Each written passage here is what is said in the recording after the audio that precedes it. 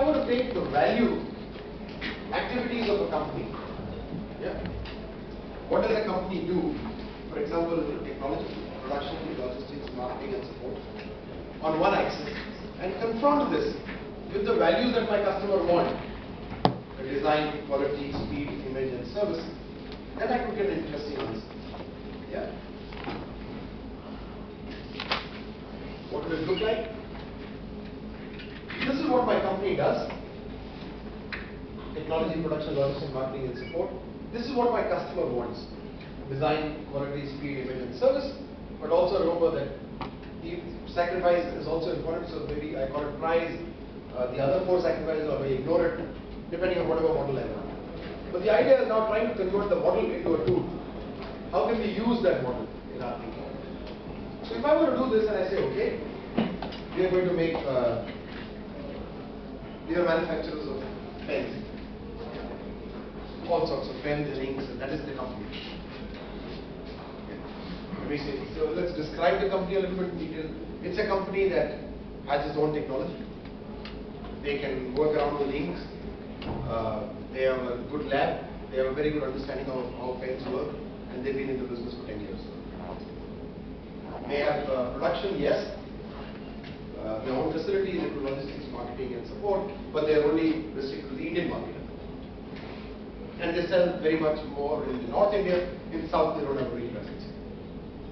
And these guys invite you as a consultant to their company or as a team member and say, can you please help us? So you say, what is your problem? He says, there are two problems actually. One is that the Chinese are bringing in the pens much cheaper. So we are facing a lot of problem on the cost side.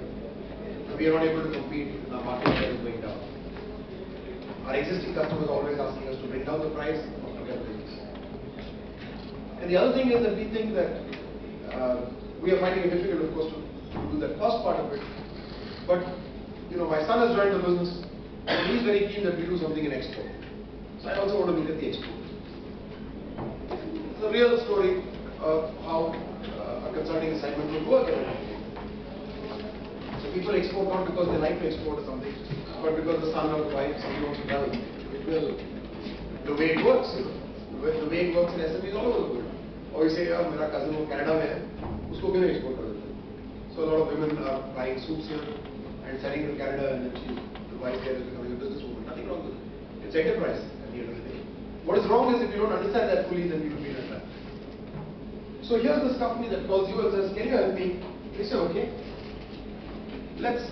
You want to go export, good. Where do you want to export? That would be my question. They say, oh, it doesn't matter. I can export anywhere. Which is right from his perspective. It's completely wrong from a business perspective. Why? So that is the kind of explanation I would do to them. I would say, how would you like to be treated? And I do normally an exercise which I didn't do before today. But how would you normally be treated if I said, you're a customer sitting in Germany and you're getting a product from a company that doesn't care where the product goes? He says, can you visit? Now, how would the German customer feel about this? Vis-a-vis a company that says, I will make pens for the German market, for people who are in academic institutions, who use a lot of pens, who want to be sure of the kind of color they are getting out of it, who don't want it to leak because sometimes the professor is carrying it in his own pen. Yeah. Even if the cap is left open, it won't dry. That is the market segment that I want to cater to. Now the moment he says this, obviously we see sparkles in your eyes. Because this is something that the business can do. So I would treat it not as an export market, but as a market segment that you want to do. So my first exercise would be saying, there's nothing called an export market. Forget it. You're going to waste your money, which is what a lot of companies are doing. They say, oh, you want to export? There is a stationery fair happening in France. Why don't you send your son there so he will make 2 shabby posters? It will be a nice, decent company. Because they will decide at the last minute to go to this trade fair. Yeah, because somebody has not decided whether to go or not to go. Last minute they'll get some subsidy from some government department. They'll carry 2 posters because they don't want to pay extra baggage. You know? And then they carry the posters, go sit in this very nice stationery fair for 2 days or 3 days, waste a lot of money. In my opinion, because when they're sitting there, nobody comes to the store. Because the store doesn't look best. People want to buy from the best store. You don't have the time or the money or the energy to spend on it. So you make, it was better not to go in my opinion. But anyway, you went there. And then when you're sitting there, somebody walks into the store and says, oh, okay, I want to talk to you about, you make these kind of pens? Good. I'm from Algeria. Would you like to export to me? Yes, of course we can export to you. So what kind of pens do you make? Oh, we make all kinds of pens. You tell me what you want. And you will find that the guy will walk away. Because as customers, we don't want to buy anything from somebody who makes all kinds of things. Unless you are a Unilever or something, that's different. Yeah. I want to talk to people, especially in a B2B fair like that, where I'm a bulk buyer. I want to talk to people who specialize in a certain. So, okay. So we will bring it down to a market segment. Or let's say we also have a domestic market. Let's say you're going all the way to France to sell the pens. How much do you sell in the Bangalore, Chennai, Coimbatore region? Oh, we don't sell anything. Why? Oh, we don't have good dealers. Why don't we have good dealers? Oh, we never look at overseas. Okay, so why don't we also look at a domestic market? Could be an example.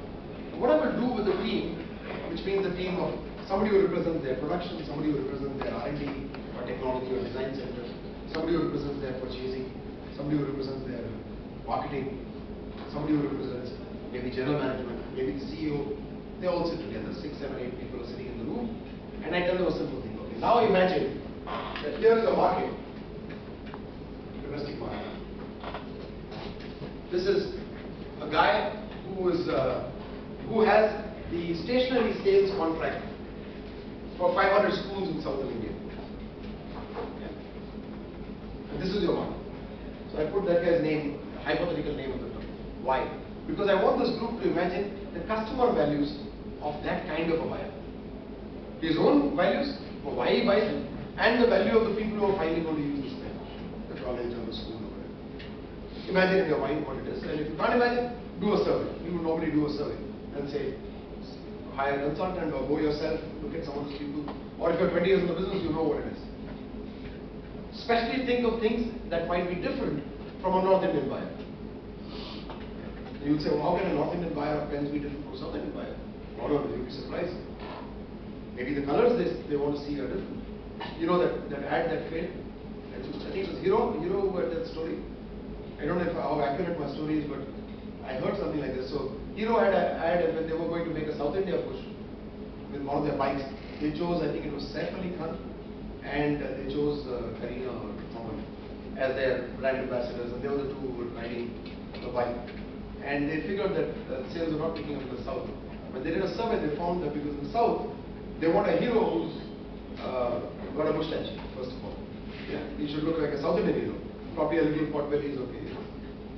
It doesn't have to look as muscular and as effeminate as Saif Ali Khan was in those days. And they want a woman who's, as we would call, has meat on the bones. She should be a little weighty, if I may say. Can't be as skimpy and skinny as Kareena. So actually that ad bombed, they changed it. If you notice, the next time they did the ad, they did it exactly with that kind of characters. I forget what they were. So sometimes the people we associate with are also different. Now, obviously, if I want to sell something to a group like my son, it's very different from what I would do if I wanted to sell it to my grandfather. Obviously. So same thing happens even with something like this. My sales pitch might differ. People in the south believe that people in the north are not as honest. This is something I feel in the business every day. They feel that we do these flashy ads and we talk very nicely, but we don't keep our word. Our commitment is not there. When we say a delivery will reach them, it will always reach them 3 days late. If you supply to somebody in the north, the chances you will get your money are less. These are the notions that the world lives with. Right or wrong, I don't know. I can't argue against it. So we try to create the brand values around it. Similarly in the export market, I choose, I don't know, an Italian market or something like that. And I tell these guys, for example, that here is a market which, let's take an example, which has, so what is the problem with a pen like this? If I leave it open while I'm talking to you, it will dry. So I have to keep reminding myself of keeping it closed, keeping it vertical. If I keep it horizontal for too long, it dries up. If I keep it the other way around, chances it will not work when I want it to work. Right? And the second thing is that when I use it on the board, it's not always easy to rub off. They say it is erasable, but it leaves a mark of the thing unless I use it nicely. Now, if I were to come up with a pen, so this company said we are good in technology, and our problem is that costs are low. We are always facing a cost factor. My challenge would be, can you come up with a pen which does something new, which the others don't? What could it be? It could be that I leave it open, nothing happens to it. As a customer, I can tell you what I desire, what I aspire for as a user of pen. You can imagine to be a user of pen like this. The second thing is, if I write something on the board and I leave it for 10 minutes, it should evaporate on its own. I don't have to rub it. I don't. Why should we say it's not possible? If that happens, is there a market? That is the question. So if I say, yeah, of course there's a market. Okay, let's imagine there's a market. So I could do a third scenario. What would be the customer values of a market? Yeah. So once I begin to get people to think like that, then my question is, okay, now tell me, on a scale of 1 to 5, how strong is our technology in the kind of design that this customer wants? We know what he wants from a design. So he's a South Indian buyer, he wants the pen to look different, he doesn't want it to be flat like this, he wants different colors. Is it possible? That is my question. How good is our company and our resources from a technology perspective to meet with the design? Okay, not only good in technology, how good is our production to be able to meet the design? So designers say, I can design any color you want, no problem. Production says, no, sorry, I can't do it. My suppliers will not support me. I can only do this kind of a sleeve. You know, only 3 colors, nothing else around. So, okay. How good are we in logistics for that South Indian market? How good are we in marketing there? We don't have ad agencies, we have done nothing.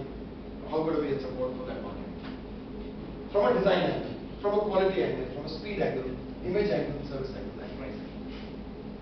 But the challenge is that I will tell the team, no 1 to 5 scores are allowed. You are allowed to choose only 3 scores. 5, 3 or 1. Or -1, -3, -5. Why do I do that? Because I want a clear distinction. The human mind is such that the moment I allow you to do 1 to 5, you'll say, sir, actually this is 4.5, this is 4.25, and this is 4.75. We like a fuzzy picture. And the whole thing about business I have discovered is to be clear and focused. This I will do and this I will not do. Many companies talk of strategy, big statements, and my strategy is very simple. What will I not do should be clear to my people. I will not sell to people who don't want a bill. We have been clear from day one. 90% of our business at that time in Capacitor, we said no. We don't want to do it, so for whatever reason. No more discussions. The team never discusses it. I have never had an excise rate. No tax authority suspects that Reiki is doing something wrong. Because of one statement we made, we don't do that business. So many people will try it, many dealers will come to us. Many times they will tell our marketing person, "Sir, इतना बड़ा business है, सब करते हैं, आप क्यों नहीं करते? हमारे boss का दिमाग खराब है, वो नहीं करेगा." Even if that is the answer, it's a very clear answer. Because when it's a clear answer, it helps me a lot. So the clarity is important. So 5, 3, 1 or -1, -5. And you cannot in any vertical column repeat a number. So if you say that your company is so good that they can meet the design requirement from a technology perspective, don't say you're good at everything. Nobody is good at everything. Again, we force you to make a choice. Yes? Is that clear? Support, can you explain how to do support analysis? Yeah, there is actually what we call a cheat sheet. So there are questions. So what we do is, if I do this as a consultant, I will actually give them real questions for each one of them. So for example, in support, we would say from a design angle. The question is very simple. How good is our company in order to be able to answer customers' requests for special designs? Yeah, that would be. How much can we support? How good are we at being able to support design failure answers or modifications in design? That's it. So in some businesses like in this, you say this is a simple question. If it's not relevant, leave it also. That's also possible. But in some businesses, you will find that you can score only because your support is good. In my football counting business, basically we made a counter. The story is very simple. The old ones look like they're infrared stands. So any door you walk in, there will be 2 stands on the side. If you walk into an Adidas, you will still see they're there. They are shooting out infrared rays, which you can't see because the human eye can't see. When you walk out, so there's a ray A, a ray B. If I cross A and B, I will count it in. If I cross B and A, I will count it out. It makes this count. Now, this is very simple. Why? Because we think every shop should know how many people are coming. Now, because it also has a timer, it knows when that person is coming. So between 9:05 and 9:10, how many people came in, I can count. I mean, I can count every minute or every second actually. But what we do is, this is good information, but we think that the retail Adidas guy, what is useful information? What will he pay for? What is the benefit, the value of that customer? Is if he can get this information. So I went first day to sell to them, and they said, so what is the big deal about it? We have a security guard, he's sitting and counting. Why should we invest in a machine? Very good, sir. Now can you tell me, how good is Diwali that's just gone compared to the Diwali last year? Do you have that information? in terms of number of people who came to your store. And he says, yeah, you have a point, but if I like, I can dig out that information. How will you dig it out? Oh, it's in a register. So I said, okay, I challenge you, I'll come back after a week. Can you get me that information? And when I come back after a week, I'll ask you the same question about Christmas. Then you will take another week to answer that. How good is the information that you will get after a week? So, okay, I see your point. So, okay. So the customer wants information at the click of a button. If he could feed 2 questions into his computer and get an answer, how good is this Diwali compared to last Diwali? That is the answer that he wants. That is what he wants to pay for. Not for these 2 standing here. Right? So when I look at value from that perspective, then I put a Wi-Fi device on this system, which uses the Wi-Fi modem and sends that information to him through an email. And not only sends it to him, so 3 parts. One is counting, second is transmitting, and the third part is how we analyze that information. So we have a web analytical tool where he can drag and drop. He says, I want to know from the 1st of 7th of November last year to the 6th to 8th of November, because the Diwali week is different this time. How did my stores compare? Which stores? He can click all my North Indian stores or all my South Indian stores. He can compare. Because we put this device everywhere and we do this. This is how it works. So this is nice, except that when we get into details, the Wi-Fi doesn't work in India. So we went into a GPRS model. We kept improving technology. The stands are locked out by somebody else. The store manager thinks that this count is not a good thing. Boss will get to know how many people are coming. And every monthly meeting he will shout at me. So what does he do? He opens a book and puts it on that stand. So no, I have been passing stand is useless. He's sitting in Visakhapatnam, after 1 month I know it's not working. So the customer says, why am I paying you all this? Finally it's not working, I don't care. So, but every problem can be an answer. So we decided to now, the latest system that we have for the last few years, which more than 2,000 systems are already installed in the market, is something that looks exactly like this piece here. You know, the fire detector, the smoke detector, exactly looks like this. It sits in the ceiling, it does a thermal imaging. So we are seeing you through a heat map. So we don't see the body, it's not a video camera, we don't take pictures. We see heat bodies moving. And the good thing is I don't need any stands or anything. I decide on my computer what is the area I want to measure. So I say, if a person comes in from here but goes out here, don't count him. I can train the camera to do that. So that's very interesting, because then I cut out the people. So like for example, we sold to Samsung. Many people come into the store with a phone, suddenly they get a phone, a signal, they go out again for a call, or Airtel repair shops are using it now. So unnecessary people are getting counted. Now this system excludes those kind of people. This is a brilliant system. And what I do is I don't use any Wi-Fi, because Wi-Fi doesn't work in this country still. Not the way I wanted to work. So we use a GPRS modem, which is like a cell phone put into the system. So that through a SIM card is transmitting information directly to my server, which is in US actually. And then we have a mirror server in India that picks up the information and that does the analysis. And then some 12 mails go, 12 reports go to whoever they have to go to automatically. Now the whole thing is automated. Now only the marketing needs to be done and the money is coming in every month. Brilliant system. So you can get it right. Yeah. But in this system, in this thing, I started the story of giving you this from a support perspective. Now today what has happened? Another company comes in and says, look, we've got a brilliant system, which actually is even better than my system, it's more expensive. He says, but I want to do a joint venture. Why? He says, because you are spread out all over the country. You have engineers in every city now. And they're giving, within 24 hours, they're repairing systems, they're mobile, and your customers trust you. So my customers are the same customers, but I want to use your installation support later. Can you lease it out to me?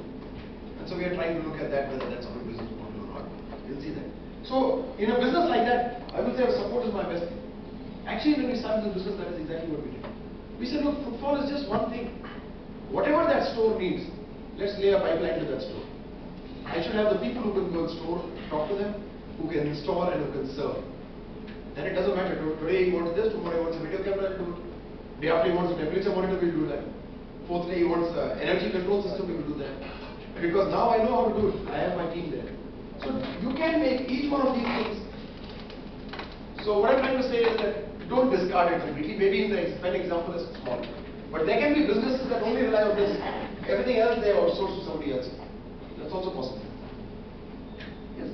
Okay. So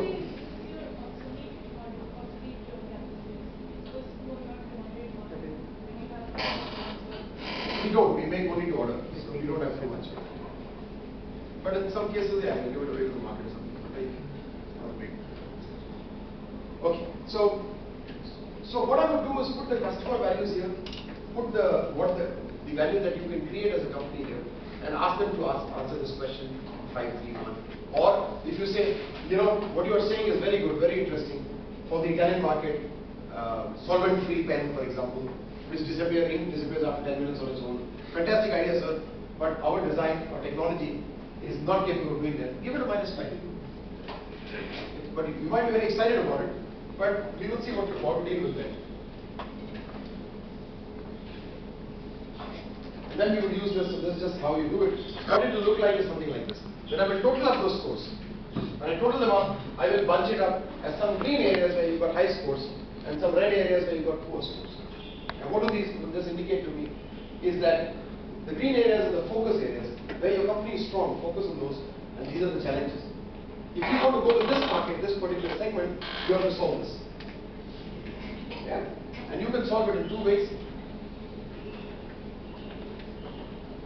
So if my challenge was, for example, logistics, I can either put a logistics team if it is solvable by me, or if I'm going to the south, I don't have why spend on a team, I can put a logistics service provider this time. Somebody who already has this network, and I can form an alliance with them. Yeah. So my challenge can either be these fields, especially in small and medium enterprises, we don't do that enough. Large companies do this all the time. A company as big as Airtel decided that while they are so big and they are going to be into business of millions of consumers, their back end or the service support must be handled by IBM. So they were the first company to outsource such a big thing. Yeah. But a small company like mine said, no. We can't talk to anybody else, it's a secret. We must do it ourselves. We must invent it, we must make it, we should test it, we should sell it, we should recover the money for it, we should install it, we should service it, we should support it. Everything I want to do is that's a big mistake. Yeah. The idea is that you form a strategic alliance with somebody to be able to do this. If the challenge is, like in the previous case, the challenge was that the people will not look at this as an environmentally friendly technology, whatever the example is, then I will hire a responsible business consulting firm put in the systems and give me the certificates to make sure that I do. On the focus side, we are basically able to see that if it's a good connect, that you will see a very nice light called the product market combination. Yeah, so from a pen maker who was suffering cost problems, I become somebody who makes the pen which is automatically evaporating. And I will know exactly which markets will buy that. I will sell it at a high price because this is a value game. Cost is not a big issue. And I could start using my technology. And I may not do this 100%.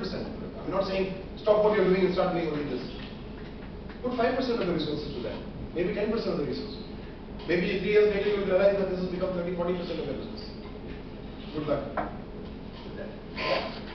And similarly, in that, okay, so the combination I find is a high-tech quality product with a high-end market segment. Maybe that's what I'm choosing to do. This is just a generic example, but of course, time doesn't allow us to get into real examples, but there are several. And a strategic allowance can then look like this. So this is the final consumer I want to go to. As one business, I am good on technology, some part of the technology I lack. I'm very good at production, but my logistics is lousy. For example, my capacity, if I start doing it in Mexico. I know my technology, my production is great, but my logistics for Mexico are useless. So my marketing, nobody knows me in Mexico, and I can't give any support in Mexico. So what would I do? Form a strategic alliance with somebody in Mexico. What kind of a guy who has little technology, who has no production, but becomes my logistics, marketing and support? I form an alliance with him. Yeah, maybe he's like a vendor, but we have to do more. So okay, I'll pay you a monthly, but you give me an inventory warehouse, you will pick up the goods from the port, bring them here, sell it to the customers. But I will try to choose somebody who also has the knowledge of marketing, who knows those customers, who's already dealing with those customers. Yeah, and that's a way to enter into marketing. I don't have to do everything myself, but I have to know what I can't do. When I don't know that value picture, and I have a false arrogance about I can do everything, then I will be in problem. And that is why the -5, -3 tells me from my team level what we are good at and what we are good at. And obviously the customer value will change for each segment, and hence the answers will be same. Yeah. You might have some segments where you say this is a no-go. We have too many minuses, too many challenges, forget it, we can't do it. And there will always be. Taking capacitors for NASA is an example of a no-go. If I put NASA's customer values there, when will they buy a capacitor? What kind of design do they want? What kind of quality are they looking for? We will fail. not designed for NASA. Do I want to do that? That's a discussion we have done from a business angle. Is the segment big enough? Is my aspiration big enough? Do I want to do this? Is it profitable? If yes, then I will make an action plan or a strategic alliance with someone. If you have to do that, maybe we'll hire or join hands with the technology company sitting in the US who already deals with NASA, who deals in many other components but not in capacitors. Perfect. I'll produce, sir, you give me the technology. You tell me what you want. What kind of quality standards you want. We'll do that. Yeah. Similarly, in some other cases, like we told you in the government cases, you can have production or logistics. Several ways of doing alliances. And value analysis is what I call them. So I told you about jobbing. Yeah. Give me the shirt, give me the cloth, I will cut it, stitch it, put the buttons you give me and give it to you as a package. That is what we call jobbing. You pay me 20 rupees per shirt. Yeah. I use labor arbitrage. Unfortunately, many businesses are still stuck there. In Mexico, they call them maquilas. Yeah. Same word. Basically, sweatshops. Or you can call it toll manufacturing. Yeah. Every time your car passes, you give me 20 rupees. Similarly, every time your goods pass through my factory, give me 200 rupees. I will do what I have to do. But I can be a little better. I say, no, I can do custom or co-manufacturing, especially for your design. Or I will license manufacturing. You give me the technology, pharma, and I will create the tablets or the new factory. But it could also be a private label manufacturing. You give me the technology, but I will put my label. In India, they will be known as Dekhi capacitors. Maybe in the world, they are known as whatever, Toshiba. Yeah. It's happening in medicine a lot. Franchising or co-branding could be another one, where I give you the full technology, McDonald's. I don't only give you the logo, I don't only give you how it looks, I give you the recipes, I give you the food, raw food. I teach your people how to do it, you give me the space, you put the money in. Another one. Yeah. Or clustering, several such models. So we need to decide which one of these would work best for us. Now, from that, because we have only about 10-15 minutes left, this part of the thing. Very quickly to what we are doing in Dekhi in this case. So I've already given you a flavor of what we are doing in Dekhi. But like I give you all these examples already. That was from 10 we had gone to 15 million per annum, 40. And this whole business became zero duty in 2005.